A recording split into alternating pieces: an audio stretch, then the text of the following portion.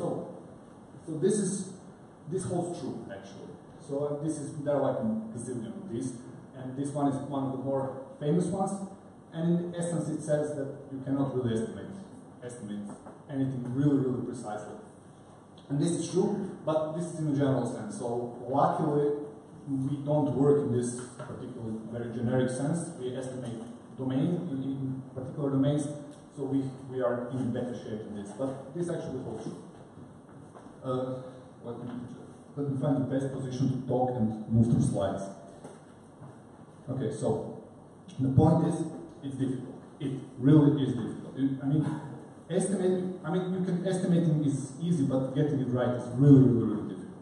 And estimations are a crucial part of any project or pretty much of any effort, because they define a lot of things. Whether you will have enough money or resources to do stuff or not. So wrong estimation can kill a project, and historically it did. So it's very important to do it right, but it's very difficult. And why it's so difficult? Mostly because of this. And this is the cone of uncertainty. You've probably seen this one. There are also a gazillion images of this on the internet, and there are some with more colors and more beautiful than this one, but this one is very simple, and that's what I like. It says this: the point in time, and there is a axis down, which is time, which is implied. The point in time when you will know all about the project, and the point in time where you will be able to actually estimate it is the second that you deliver it and the acceptance is done. That's actually what it says. It says that right here in the really initial phases of the project, you will err about 4 times. Your error margin will either be 4 times off one way or the other. So this usually you cannot really tell your stakeholders, yeah, that will be in 100 hours, give or take 300. This doesn't work. But the point is, you are asked to do that because your first estimates are always clear, in my experience. One disclaimer: everything that I will talk about is just from experience. I might be wrong on stuff. It's just stuff that happened to me while doing this. So pretty much always is there. And there is also one thing which is really risky or tricky, because there is no such as unbinding estimate. No matter how much they swear on their mother that it's just for information purposes, that they'll never use it. Once you tell the number, that number stays. And then you have really to argue to change it. This is tricky because once again you're there. You're not in the place where you can actually give a good number. So this is why it's really hard. And luckily you can. How do you fix this? As you see, all these arrows, the names are not really important, but the point is that in every particular arrow, a little bit more about system is discovered or specified, or some assumptions are set, and this narrows it down, because there at the beginning just I need a project that does something X, and tell me how much it will cost. Okay, so and of course it's not all. We have, there's another aspect why it's difficult. It's because our brains are not designed to do this. We are really not designed to estimate in absolute values, and we are really prone to a lot of cognitive fallacies. If you go on Wikipedia and write down cognitive fallacies, list is like 5 pages long, and it's just first group. So our minds are really not that good at stuff that we take for granted. For example, visual thinking. The thing is that we tend to give more weight to the notion that make us feel good. So regardless of whether it's true or not, but if there are 2 competing, facts or notions in your mind, and when you are estimating, you have to take a huge number of facts and notions and really keep this all together. Those notions that make you feel good, that gives you this warm fuzzy feeling, you will weight them more and value them more, and they will influence your estimates more. This is also can turn into, oh my God, we're all going to die situation where you have a really bad experience, and then you only emphasize the bad stuff. but otherwise it messes up your estimation skill. Planning fallacy is pretty much the same. It's really, it goes from that, is that when you're estimating, you typically are more prone to estimate to be optimistic when estimating if you are the one who will be doing the job, and be pessimistic when somebody else is. And this is a number of experiments that show that the experiments are called students, like they always do, and this actually holds true. Also, sometimes it's reversed, but it's always a bias. And anchoring is that what I just said on the slide before. When you tell a number, first information that comes in our field of understanding about some problem will hold most weight. This is like, no, this is just unbinding, but I think it's about 100 hours, that's it. Everything else will be weighted in this way. This is the way the heading goes, and so if you bid a car, you say this car costs like 15,000 euros, even if it's only 10, then when you get it for 13, you will be very happy because psychologically you will feel that it's less than what is initially estimated, and therefore you won. But this is something. This also goes that if you saw some great tool that does something, your estimate will be hugely influenced by the fact that you think it's now only powerful and it will solve all your problems. This is anchoring, and there are a number more. So this is what goes against us really.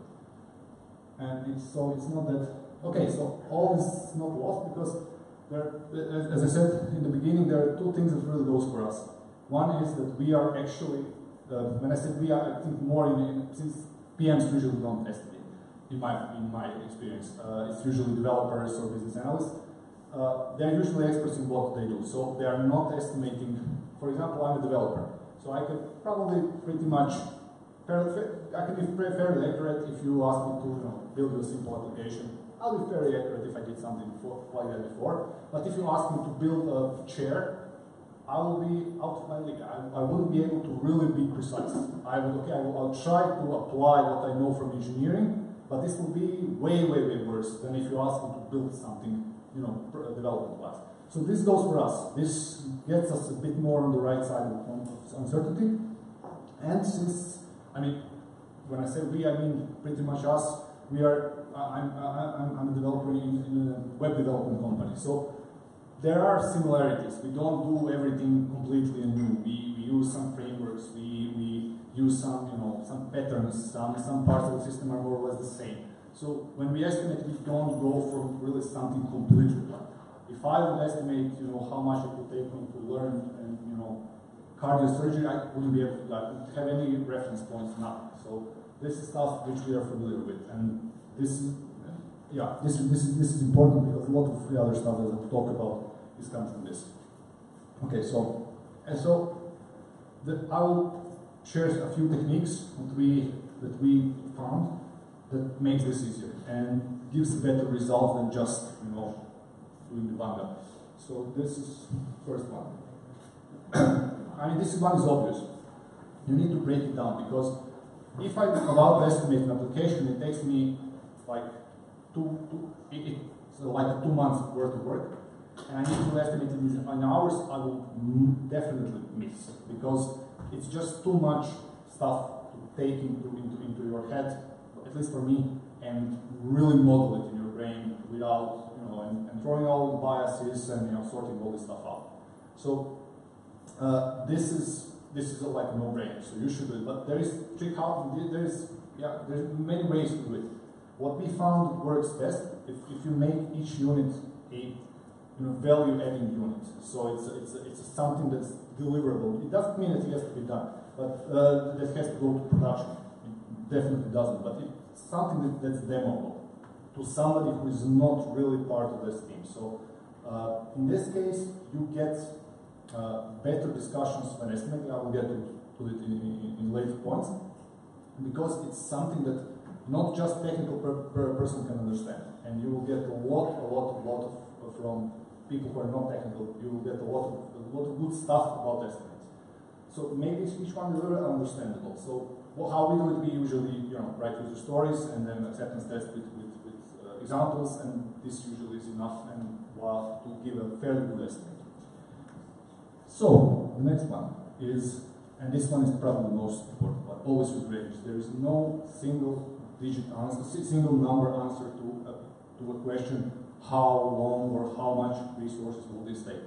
There's only, and also this is like, I will maybe jump a bit ahead, but there is also, the answer is always, it will take me from at least this much and at worst that much. So this is very important. You can only estimate for yourself. You can, I have no idea how much it will take Steve to develop this. It's the same thing that I will do. I cannot be sure. And also, there is no single answer. And range is extremely important because it gives you, it also communicates one thing, this is a risk. Because if you have estimates that you come together with your team and see that it's 5 to 10 hours, yeah, that's fairly certain. But it's 5 to 55 hours, then it's not. And this if the estimate was just one number, you lose this information. This is hugely important information. So always use ranges, and then you can use this. You can use 3-point estimate. 3-point estimate is just a way to use ranges in your estimates, nothing more. It's some mathematics. It's a very simple one. It's not a silver bullet. You will see the next slide. It gives some promises which are not really true. But this is very important. This is the process. First, you start with your unit of work, your item that you're estimating, and identify positive and negative risks. Positive risks are just stuff that, if they happen, then we'll be, this will help and reduce the amount of effort, the amount of time, amount of whatever. Then, and negatives are obviously, what are the negative risks? Discuss them. That's very important. The estimation process is really a communication. It's not, I want you an estimate and then you give me an estimate. It doesn't work like that. This should, it can, but then the results are not very good. It should be a discussion. So there should be, everybody should understand why particular estimate is given. So you identify those risks and discuss them and write them down. We write it down on this particular card. So and then first you get most likely, because if you get first pessimistic and optimistic, then everybody just kind of naturally goes in the middle and says more likely is in the middle, most likely is in the middle, so get most likely estimate, and then pessimistic and optimistic. In scenarios where there are a number of people, and I'm implying this while I'm talking, you play a version of planning poker. You really start with most likely, kind of narrow it down until there is no really bad outliers, and then go with the range and do the same. So it won't be as precise as planning poker in the sense that you will get a number, but planning poker is not precise because you get a number which is not an effort estimate, so it doesn't matter anyway. So this is, you get those estimates, and then you do the magic with mathematics. So you calculate, this is really a weighted average. What this part here says is that this particular method values most likely estimate 4 times as much as it values optimistic and pessimistic. And then this is estimate. PERT is abbreviation for something that I knew and I forgot, so I have no idea. But I think it's an organization. And this is just one of the methods. There are a couple of these weighted averages stuff. They all vary a little bit, and they're kind of empirical. So you should try a few and see what gives better results for your particular setting, for your particular project task, and so on. And then you calculate standard deviation, and then you sum it up for the project, for the task. The point is that this task should be ideally. So this is one thing that you take very in mind when you're dividing stuff in items or in tasks. They should be they shouldn't depend on each other. Ideally. You won't be able to do it all the time, but they should. And the standard deviation, and this is just mathematical. I didn't have a better way to write it down, really. And this is just a standard mathematical way to do it. There are also variations on this, and it's empirical stuff. You try, it gives slightly different results, just depending on your domain. And then the great promise, which is this. Why would you need it as a project manager? Because it says that if you need 95% confidence in your estimate, you take an estimate of the project that you calculated, and it's in the range of plus and minus 2 standard deviations, which is, obviously a typo, it should be SD here. So obviously this is false precision. I mean, yeah, nobody guarantees you 99.7 precision if you take 3 standard deviations up and down. But it's a rule of thumb, it's fairly okay if but the trick is not to miss on any important tasks and so on. But for the stuff that you know about, this is pretty accurate. So this is 3-point estimating. It's not as scary. It's mathematically pretty simple once you develop a couple of formulas and that's it. So this is for that. And okay, this comes, as I said, I alluded to this. Always estimate with the team. The point is, as I said, there is no such thing as estimate for somebody else. I can only estimate, I can estimate for anybody, but only fairly precise estimates can be about if I'm estimating for myself. As I said, I have no idea how much the same task would take its speed. However, this is because we each have different context in our heads about what needs to be done. And this is very valuable because my context is probably not completely accurate. I have some, assumptions that are wrong. I don't maybe know some stuff. Steve maybe doesn't know the same stuff, but he knows something I don't know, and he has a different context. And therefore, what we are communicating with our estimates, and especially if there are ranges, is our vision, our understanding of it's our abstract understanding of the problem.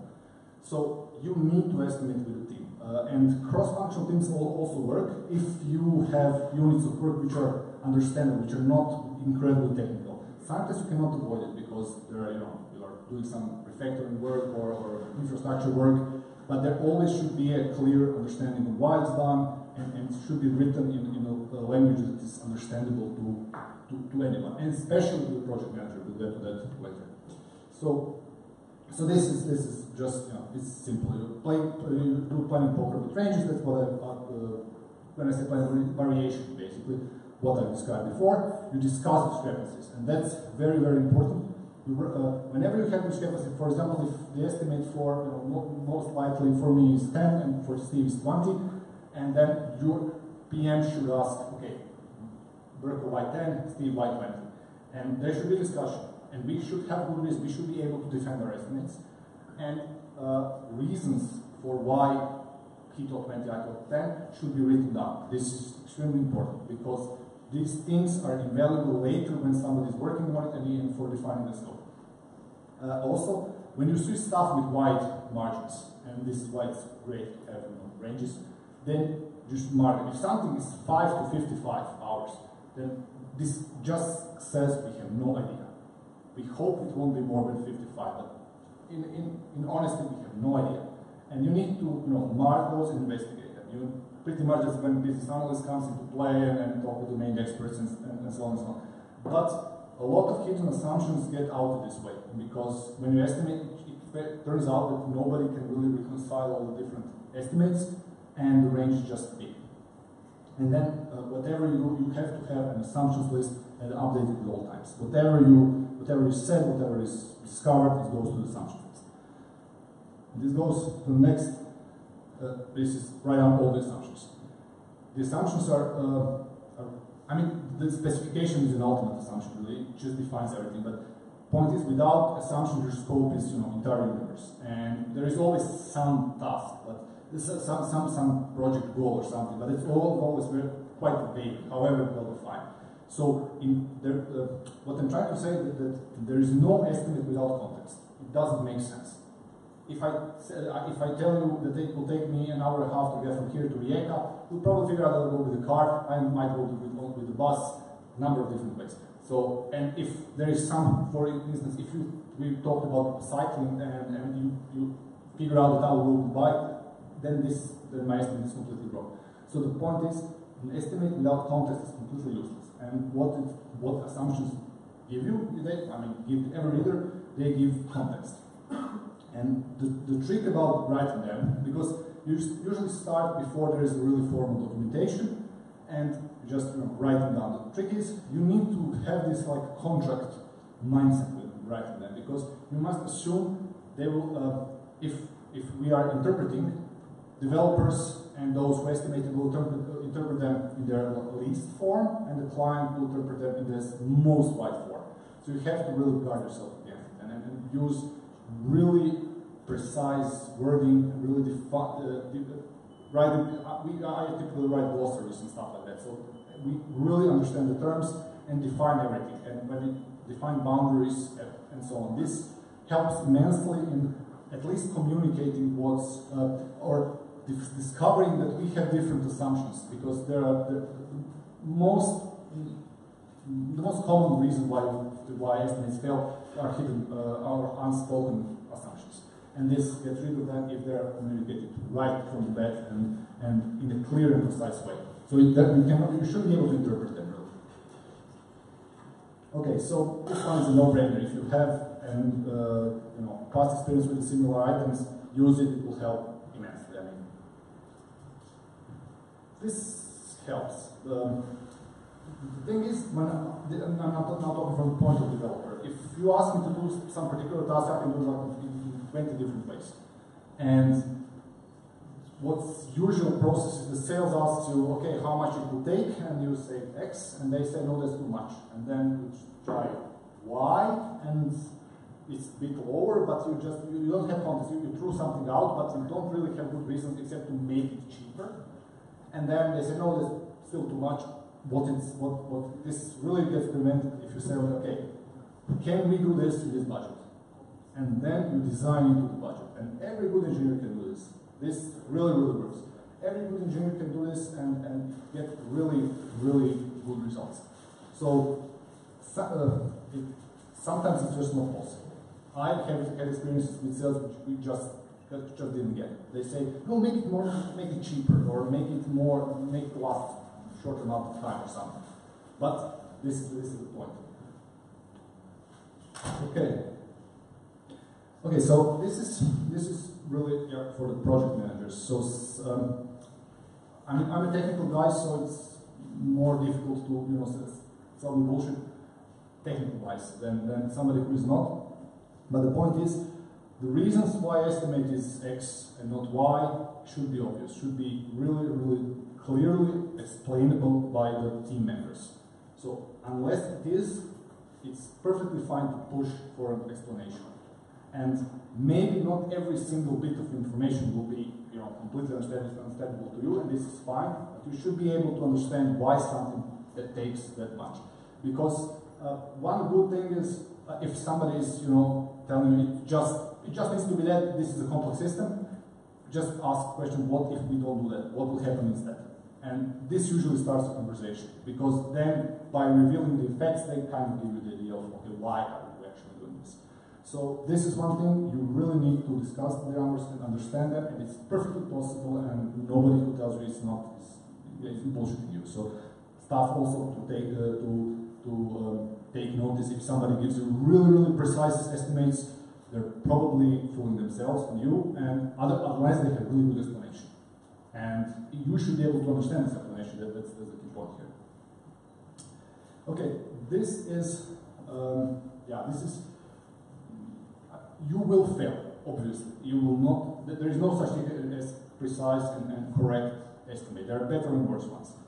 But you will definitely fail. And the trick is when you give range, somebody needs, because clients don't pay in ranges, they want a particular number, and sales kind of likes lower, and so it will get transferred to a number at one point in time, and this number will be correct. This is just a given. This can be helped. So one way to guard against this is to design each item, scope of each item, to give you leeway.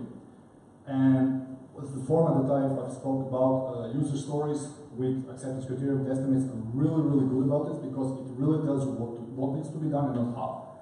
And as I said, there are like 10 different things that you can pretty much do any programming task, any good engineer can. So if you have your specification in a way that you can choose the scope while still being clear that this doesn't mean that you should produce garbage. There is very clear definition of what this thing needs to accomplish, and as long as it's accomplished, it doesn't matter if it's implementation A, B, or C. Okay, unless you're doing total terrible programming and stuff like that. But the point is, this gives you a tool that when sometimes in the project you will check on the states and see maybe everything is not right. You have to rectify this because you can change the scope accordingly. This is not something that gives you a great freedom that you can miss whatever you like. But if your other numbers are fairly okay and you have like a fairly standard margin of error, then this will give you some additional help. This saved my ass a couple of times. So this is a good thing. So in a nutshell, this is it. These are the techniques that kind of work, for us, for me. And the point is, you can use any of them, and just don't do this. Just don't do this. And yeah, and that's it. Thank you for your time.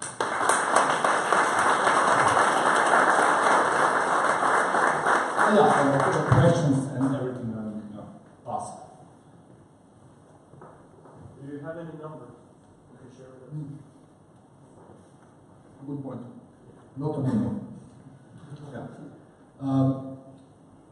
I'm thinking about whether I will give you some examples when I was wrong. So maybe this will help. The most wrong estimates that I've done were done when I've neglected, or basically the entire team pretty much neglected the impact that third party might have. So a situation where we had our stuff fairly accurately estimated, but there was a third party which was a dependency, and nobody thought it would be so bad, and it was total disaster. We blew our budget like once over, something like that. So this is the case. These are the most of the time the case, and underestimated. The other case is underestimating the overhead that introducing new processes and new techniques really adds to the project. You get this is the standard information BS. It feels good. I want to introduce these technologies. I want to use this product. They work. They obviously work. They work for everybody. They will work for me. And then I don't listen to the voice of the head to say, okay, but we never did this. Maybe somebody will find it difficult. Maybe something.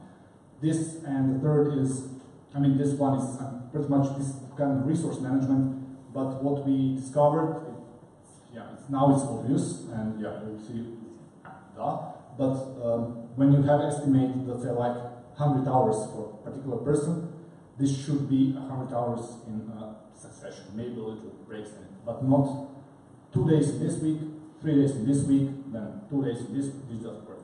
The context switching, the getting back to the project, just messes everything up.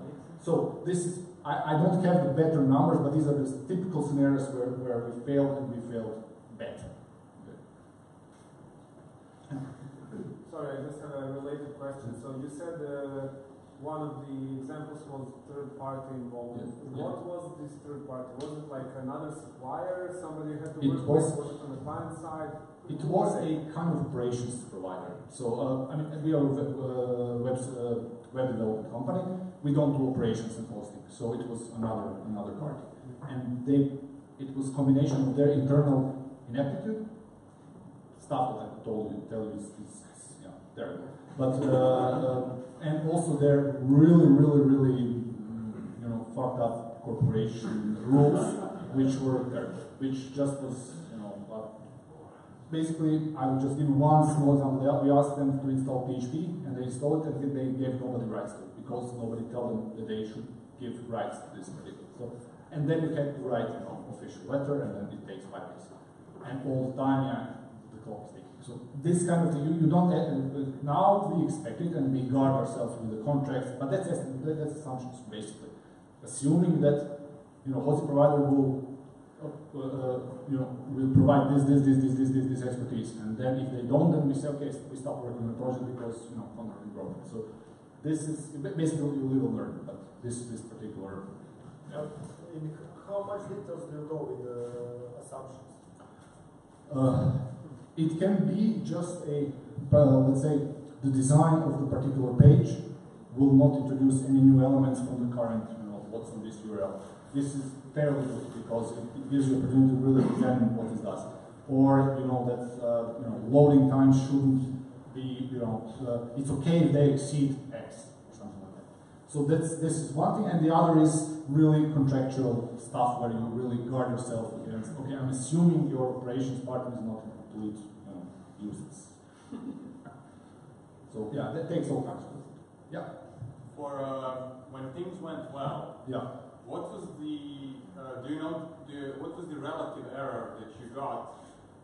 Reality date for the project and, for example, estimated at 90%. Okay, we never blew a deadline for a project because we can scope. The scoping is key here. But usually we, let's say, on a project with a deadline of 6 months, we usually aim to be finished by like 5, and that's by the time that we should be functionally complete. So that's more or less there, but for a smaller project it changes. So you ended up reducing scope? No, we set up the deadlines so we have time to really fix stuff if we see that it doesn't work. And usually for, let's say, like a 6-month project, 1 month is enough, so we kind of add it. It's buffered. Right, so underestimating by roughly. No, you don't underestimate. You estimate it's like it will take this amount to that amount, and then on that, when you add a month because stuff will happen, and we need to be able to correct for that. No, I'm interested because in an environment when it's not so important to blow the deadline, but it's just to actually be able to sync up things. So in that kind of environment, underestimating is equally bad as overestimating. Yeah, definitely. In that, we always. In case, for example, we work with a partner company which does mobile, so we have to do APIs and it's basically the same technique. We make sure that we understand the scope, then estimate this pessimistic. One thing we always use pessimistic as any estimate that we will internally use. It kind of evens out, but it's more in the between most likely and pessimistic than between most likely and optimistic. And that's usually the case. So we always use pessimistic and then add some time, not particular working time or resources, but just time. So we know that this particular day we will be definitely ready. This kind of works for us. So maybe it's overestimated, really, but in the essence, in the end, it doesn't really appears to be overestimated. You use up these resources, and also if you end up with a few mandates, left, then you can do some refactor and do some. Then the scope changes come handy because you can extend the scope. Really, it's not scope; it's the implementation. Add some stuff there, something like that. And I just want to clarify: there's a difference between estimating time and then scheduling that estimated time. Yeah. So he's talking about added time to the schedule, not to the estimate. So it's two very different things. But number-wise, it's mostly between most likely and pessimistic. It goes more towards pessimistic usually. For scheduling? No, for real time that we spend on a particular item. Yeah. I worked as a project manager for 2 years, and I didn't see these formulas. It's the first time I see it. And I'm interested in if you work with cost-benefit analysis, SWOT analysis, Gantt chart. It's similar. It's just a way to really get some numbers. I mean, ROI and stuff like that, and SWOT is just there's a mainly risk analysis, and that this gives you real good information on that's really stating the positive, negative risk. This is that what I said is simpler version of that. So it just gives you the context. It goes into assumptions because or a specification and everything. Because if there is a risk, then you have to say, okay, my estimate holds. If this risk happens or doesn't happen, or happens only this particular amount. That's the idea of the time. Yeah. When doing the estimate, for example, you do the estimate. Does it mean that you will do the actual development as well? Ideally, yeah. The results are always best if the team are doing the estimate. I know this is tricky. We tried the other way around. It can work, but we weren't able to really pinpoint when it works, when it doesn't. because ideally you will only be pretty much accurate about it yourself, and these discussions are important. This is why in scrumming this kind of works, because the same people are estimating, and so that's why you are much likely to hit the sprint target than like 6-month project target. So in continuation, so how do you handle juniors? First of all, you don't give the entire project to the juniors. So this is really good. They give really good insight, because they sometimes ask you, but this seems very complex. So how come it's only 10 hours? And then you figure out, okay, yeah. Then you start explaining. This is like a rubber duck debugging. So you just start explaining, and you see, okay, maybe I was off. And this can, yeah. So this works. I mean, if you have a team of 5 juniors, it will not work because they have no idea. And ranges will. But yeah, but also you have to take into account, for example, the junior doesn't work the same speed as a senior developer. Yeah, that's yeah, that's true. I mean, this is part of when we estimate. This is for standard developer, and then resource managers kind of translate this into schedules. So one thing at our company, the developers just give the resource estimates, and then the project managers do all the scheduling and resource and stuff like that. So because for the reason that you said. Yes, you are the same link to the same topic. For the project, you sum up the tasks. There's no, how do you account for parallelization and for what? Well, multiple team members. Parallelization of work. Yeah, I mean, ideally, as I said, tasks should be a functional unit, so to say. Each of them should deliver value, and then ideally they should be independent of each other. Most yeah, they never are. Yeah, but they are not really. If you see, okay, so if we are talking about user stories, then it's higher. It goes to epics. Stuff from the different epics are usually completely parallelizable. Stuff from from a single epic cards that belong to a single epic, not so much. But you can do it. I mean, you cannot really parallelize any task, but it is doable. There is this is now like business analyst talking. There is a difficulty about this job is really to slice things up in meaningful functional units, which both deliver value can be demoed to fairly non-technical person and can be as parallelizable as possible. So this part is not very easy, but in our experience, user story is really good for that. So yeah. Estimating in hours versus estimating in story points. Yeah, we went full circle on that really. We started hours, and then we went to Scrum, and we estimated with story points. I mean, it works, but it's really for waterfall projects it doesn't work because you cannot really translate it into deterministically. You cannot translate this into hours. So, and you have for waterfall projects you have to have exact budget. But from the Scrum, what we find problematic is clients just don't want to get this concept. They see a number and they try to use it in all sorts of ways which is not designed for. And it's not comparable between teams and so on. So we are kind of going back to having range estimates in hours, because in essence sprint the story points just gives you two things. It's able just measure of how much your team will burn through the backlog, and pretty much it helps you to answer the question: will this chunk of work fit into the sprint? Mostly, that's what they do mostly. So what we figured out that sprint is we have 2-week sprints, and having range estimates in hours is provided the tasks are small enough to be not more than 3 days of work for a single developer. This is completely manageable by fairly standard team, and gives you exact so it gives you the number which says will this fit into sprint. So this is covered. This is pretty okay. We didn't see any change in rate of failed sprints, or sprints that didn't reach the goal when we switched to this, and even went up. It was kind of better because it was more relatable to the new guys who came into the team.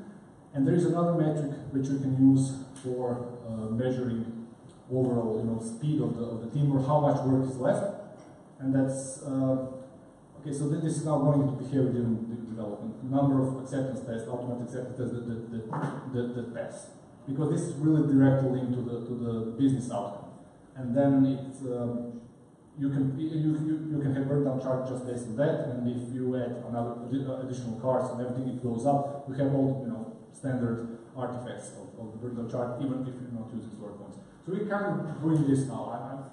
To be honest, I'm not sure if this is. We haven't had decided if this is the way to go, but it looks promising. Okay. Thank you again, Brko.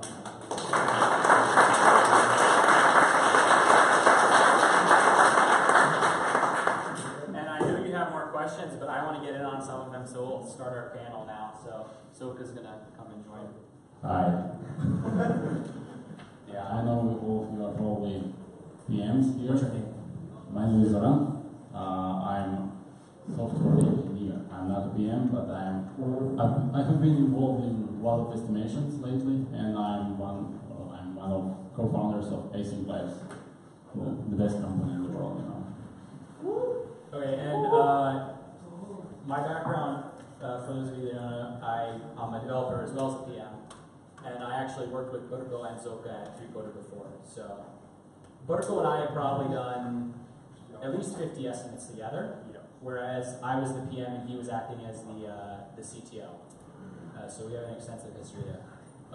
One thing that I think wasn't mentioned that maybe people are curious about is, you touched on assumptions, and I think it's really important to define exactly what you are estimating, because when you do have a variance, let's say I say 20, you say 10, I might be considering things like unit tests. So what are some other things that PMs can ask questions and say, okay, what about unit tests? What about B, C, D? What are some other things that we might ask questions about? Yeah. I think it's on. It is? Oh, yes, it is. Okay, so it depends on who you have in the team. Ideally, you will have business analysts. So somebody who will be able to translate from the business domain and give you some educated guesses on situations, and it will help. Unit testing is one thing, but it's perfectly fine if there is a conscious decision on we will not have that because X, Y, or Z. So yeah, I don't think there is really a pattern. This all comes from discussions. So you just challenge stuff, ask questions, and basically listen to what people are talking about. And that's pretty much it. I don't recall any standard like checklist, ask this. I for sure had one in my head, which was, are we doing testing? Which the answer should be yes. And then if we're estimating on like mobile, is this both iOS and Android, or maybe just one or the other? Yeah. Because that will double your estimate. Yeah, okay. That kind of stuff. I mean, are we doing responsive design, or now the answer is always yes, but before it wasn't. Yeah, before it wasn't. Yeah, that kind of stuff. So it really depends on how well you understand the domain of the project that you're working with. I mean, to ask the questions that Steve asked, you have to know that there is separate development for the iOS and Android, that there is such thing as responsive design and so on. So I mean, the best thing is just to, but you don't have to understand it very well. So yeah, that's kind of this. Okay. Next question: should sales be in the estimate meeting? What do you think?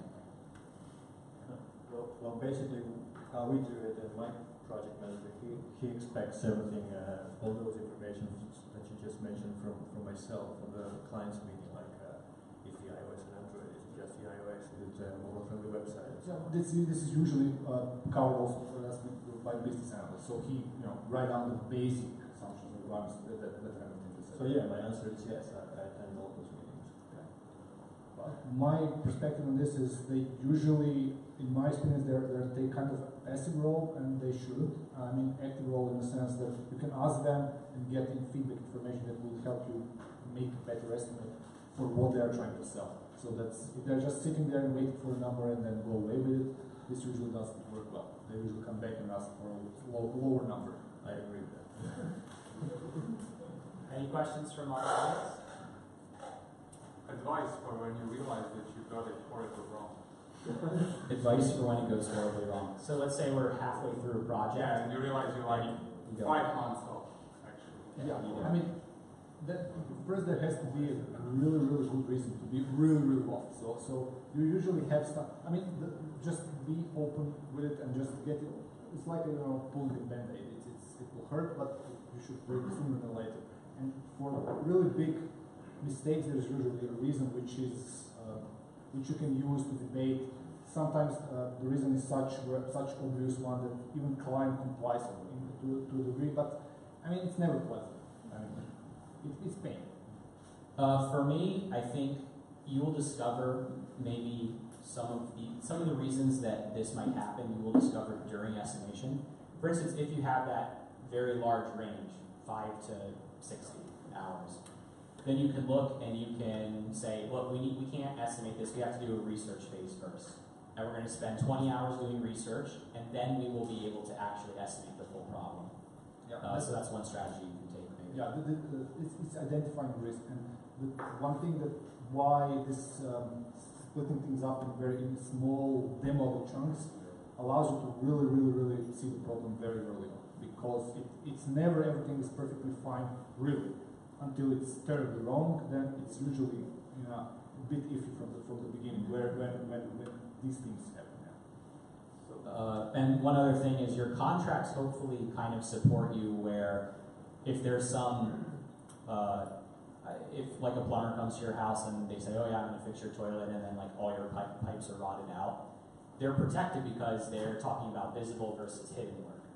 So maybe you say, oh yeah, I'm going to add this to your system, but you have a disclaimer, we're not going to do any refactoring. And then once you start working on the system, you realize, oh, all this stuff has to change because it's not going to work the way we thought it did. You can rely on these clauses to protect you, hopefully. So, in my opinion, it should be like the last ditch resort, because this never ends well. I mean, so I'd be open, but keep track of the stuff that's being developed, and have my strategy is usually to get the most risky stuff first, and then I'm pretty sure that nothing really awful will happen. In this particular case, when we had this cooperation provider, it wasn't our choice for it to be so late. It wasn't. We couldn't change. So it was everything about it that could go wrong went wrong. So this is rare occasions. So usually the client understands if you're very upfront and honest with them, but not always. But someone had a question over here. No, I was just going to comment that you're talking about preventative versus corrective as well. Yeah, that's true. Yeah. So at that point, the corrective ones usually hurt more. Yeah, try to take preventative actions instead of corrective actions. Exactly. Plus, in this case, I would say a clause stating before starting work, we need. That's exactly it. That will solve the problem. We have this for this particular kind of scenarios in every contract sense. Okay, how do you write down a number? Like, what's the difference between picking 4.5 hours versus 5 hours versus 6 hours? Do you have any methods to choose a specific number? No, really. I mean, I've tried to think of it as in ideal days multiplied by 6. Well, why 6? Because 6 is, in my experience, typical number of productive hours that you get in a day from a developer if he's not interrupted any. I mean, you can get more, but you are estimating for kind of averaging. So there are some people who can work 10 productive hours in a day for 2 weeks, and then they work 4 for the next week. So it averages out around 6, in my opinion. So you shook your head. Do you disagree with that number? 6? Yeah, I think 6 hours a day of productive work is really optimistic there. I don't know, in my experience, I'm estimating in days.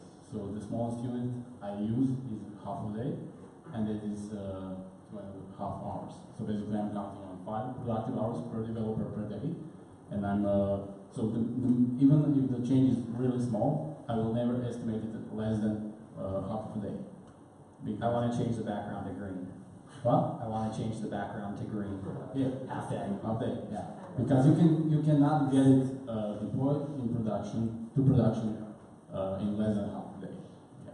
Okay, so that's a great point there. So deployment, do you include this in your estimates? Yeah, everything. It should be. I mean, It depends pretty much. It depends on the assumption. By default, yes. But if the deployment is done by somebody else, then we just mark this particular Antolović project as soon as we deliver to a particular person.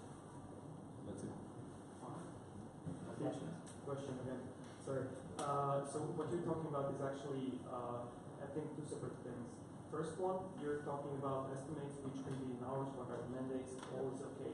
But you're talking about 5 productive hours a day or 6 is mostly scheduled, it's not estimates. Yeah. So you missed the point there completely. No, this is the whole. No, but you are right. In this context, yes. What he was asking was the mental process. My mental process is say, okay, I figure if I try to model the thing that I'm going to do in my mind and see how many days, ideal days. I mean, if it's more than, whether I can do it in a week, whether I can do it in a day or 2 or 3, and then, because the numbers we usually have is in hours, then I translate it. But it's not about scheduling. So this is just about, let's say, effort, average effort that it will take. That's why I think effort is mostly, best done in hours. Yeah. Mandates, nothing. Mandates are presented to the customer, client, whatever you want. Yeah. Personally, that's how I do it. I estimate everything in hours, and then I worry about scheduling afterwards once we have it done. This is where you worry about parallelization. Is that even like a parallelization? No.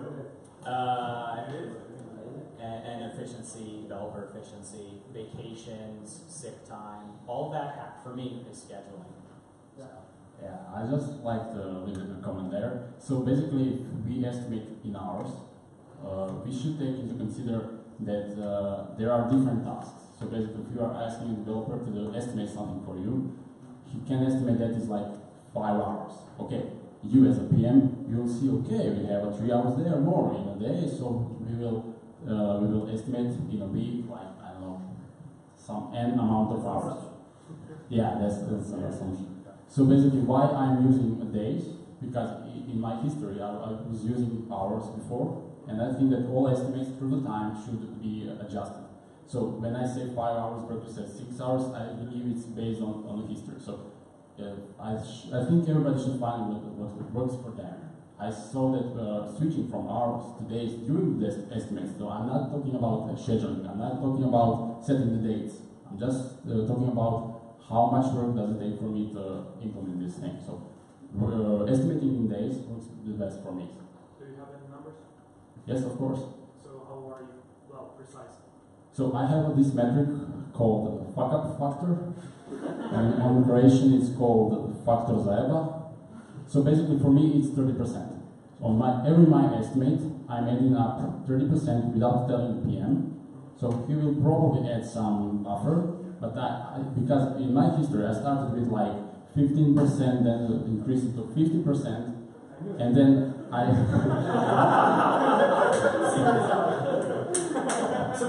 Please go away.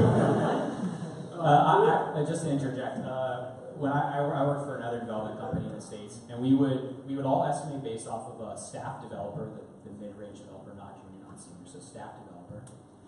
And then we would add 25% for unit tests, and then we would add another 25% for fuck-ups. And then we would add another 20% for profit. So we just stacked this all on top, and that's the number we gave to the client. And if we finished early, we finished early. Yeah, I just like to comment here. Earlier you mentioned including unit tests in estimates. That's really wrong. So if you have to estimate additional time for unit tests, you are doing something wrong. Unit tests are part of development. I agree. Sorry, thank you. I raised my case.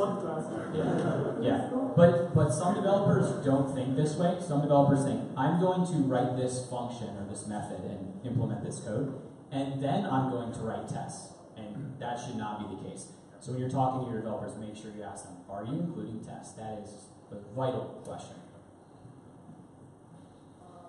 I just wanted to say that there's no one that we go back to and tell we're so expensive because you add like 50, 60, 70% on top of your Development is expensive. Well, yeah, quality development. I have another question. I know. So when you estimate, usually you got like a deal time in your mind. Oh, what? when you're asking, you've got ideal time. Like you've got time where nobody bothers you and You're in the zone. Yeah, you're in the zone, which is very rarely because there's distractions and people asking you questions. Hey, where is that function? And maybe you have bugs. Have you tried extracting the factor from fast data? I have not done that, but I'm just going to say one thing real quick. When I was working at Trikoder, one thing I implemented was there are no meetings for developers except on Friday, period. You cannot go to a meeting unless it's Friday, because you need to be able to come to work and not spend an hour and a half thinking, oh gosh, is that meeting right now? Oh no, wait, I still have an hour. Is that meeting right now? Oh no, it's a half an hour. And then afterwards, yeah, but then you're not 100% focused.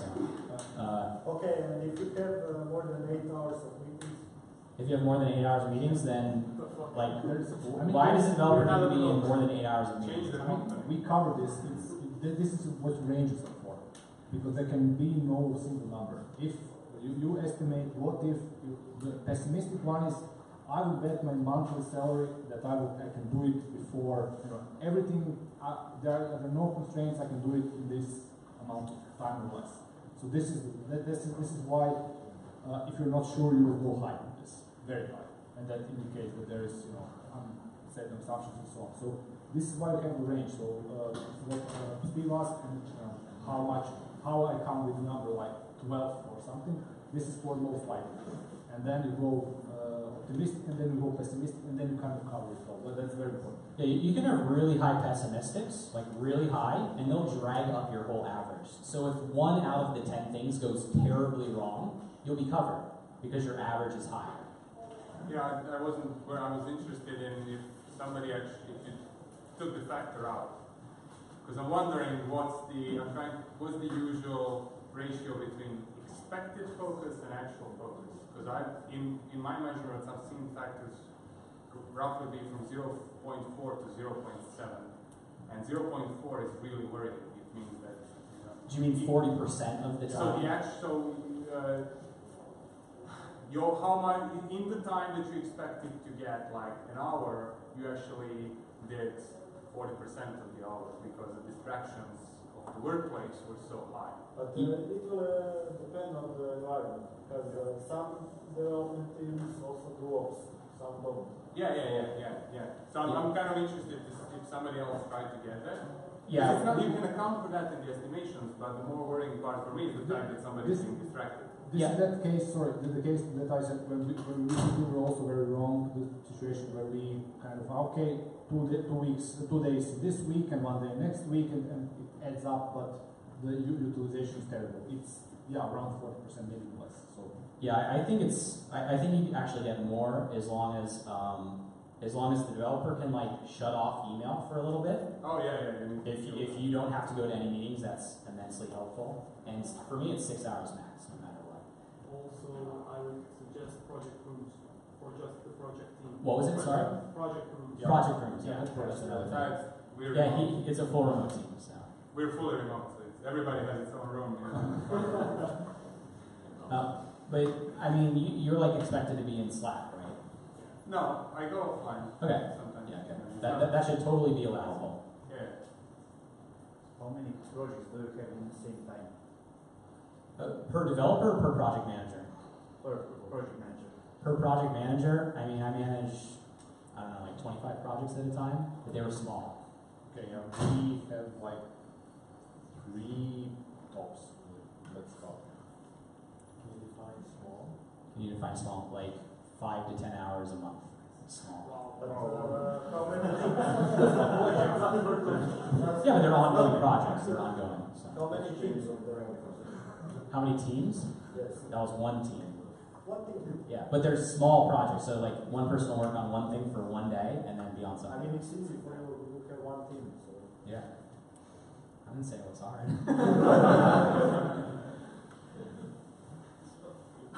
Oh yeah, I was sorry, one second. I was trying to feed you earlier about Fibonacci. Yeah, that was a good thing. Yeah, that's a good thing because. So what is Fibonacci first? Okay, so this is from story points, but it doesn't really work in ours. It prevents false accuracy because it's just this is the sequence of numbers when you add 2, you get third, and then you get 2 and 4. It rises, and it's not really. So it's like 2, 3, 5, 8, 13. Yeah, exactly. So what it just forces you is your estimate can be only one of those numbers. So it really provides a way of not estimating really falsely accurate. For example, if I estimate that something is 34 hours or 35 hours, I have no idea. I just made it up. There is no way you can know this little distinction. But the point is, in Fibonacci, there is no 34. Probably there is. No, there is 20 and 40. So you are forced to really choose, and this works well. It works. I mean, this is the idea for planning poker. It works really well for story points. For hours, it can also work, but they are kind of different things, so it's not really completely translated. Yeah. Okay, there was a question back there, maybe. Yeah. Yeah. So let's say you made an estimation and had a process and everything. You have an estimate, and you come to Kristijan, for example, and you tell him, so this is the amount of hours. And he says, yeah, okay, we can try to sell this to the client, but it won't go, it's just too much. How do you then handle this situation? I mean, ideally he will tell me, okay, if it's less, I can sell it if it's less than this amount. And then when does he say that? Ideally he should come and say, okay, this is the budget that I want to work with, and then you design, your assumptions and solution which fits into this. So this is completely doable. If this is not the case, usually it isn't, then you come with the number as you said, and then he asks for a lower price, then we ask back, okay, so what's this lower price? And if he says something ridiculous, then you say it just can't be done, and it's better to find out that way than just do 5 estimates and everybody's going to be pissed off because we're doing the job in their mind by worsening the product. So then it's, that's bad. How we work, we typically say before they're starting the estimation, we tell them the budget. So that's how we eliminate it. And then if the estimate is like way over, then we propose like 3 different options for the project to the client, and that's how we do it. When you say budget, you mean number of hours, that's the top. Typically, I get like, I don't know, this project is like 100 hours, then of course we add up like our profit margin on top of that. So you reduce the number. Yeah. Developers should never talk in money. That's also, sales is probably in the meeting as well. And then to the point you made about flexibility in the scope. So just to re-clarify that, if the client says, "Oh, I need people to be able to upload photos," you can implement that functionality in like 10 different ways. You could have like a bot that goes and reads their Facebook and like grabs all their photos for them. Or you could just have a dummy submit field that takes the photo and it doesn't try to rotate it or resize it or anything, it just uploads it. So those are 2 very different features, but they accomplish the same thing. So by talking about what you're accomplishing as part of your specifications, then you allow yourself flexibility, especially in price, but also as soon as you're behind schedule, you can say, hey, we were planning on doing this really cool thing, we're just going to like simplify it a little bit so we won't have... Yeah, well, this doesn't really fly because they're screens and design. And there are acceptance criteria, so they're defined upfront. But they can be defined in such a way that that you can fulfill them with a bit of smaller... I mean, you will get 20% out of it at most. It's not something that you will save your project, but it adds up. So this is big, but it's completely doable, and the key is to really write it in this particular format. So it's not really every single thing is defined completely. Final question from you. Someone? No? Okay. Oh, here we go. Last question. How do you handle unplanned work? Every project has unplanned work. It's buffer. I think we add like. Do you track unplanned work? What? Do you track unplanned work? Yeah, we track. We log every, all the work. We use U-track and then pretty much log to the task, to the cards. And we see there are tags that you add to your logs. And then, to get better also, do a retrospective and see what went wrong and what was correct, what was accurate, what was not accurate. If you build, a chat system, the next time you build the chat system, you should know if last time you were accurate with your estimate. PMs usually, I mean not usually actually, they look at statistics. They say I'm not a PM for quite some time, so I don't really look at that. And they actually add those things up based on history because that's easy because you have history data. And I didn't bring it because I didn't think, and I'm no longer a PM. Right. What was your follow-up? My follow-up question was about unplanned work. When you track it and it affects your sprint goals, how do you handle that? Do you have a lot of unmet goals at the end of sprints? Or? No. Here I have data. I mean, we fail for one better agile project. We fail to usually one goal per every 10 sprints. So it's every two or 3 months. Yeah, so like 6 sprints. Okay, so that's about it. So this is perfectly fine. It's usually because somebody got sick, or there's some fairly obvious reason, and it's never a problem because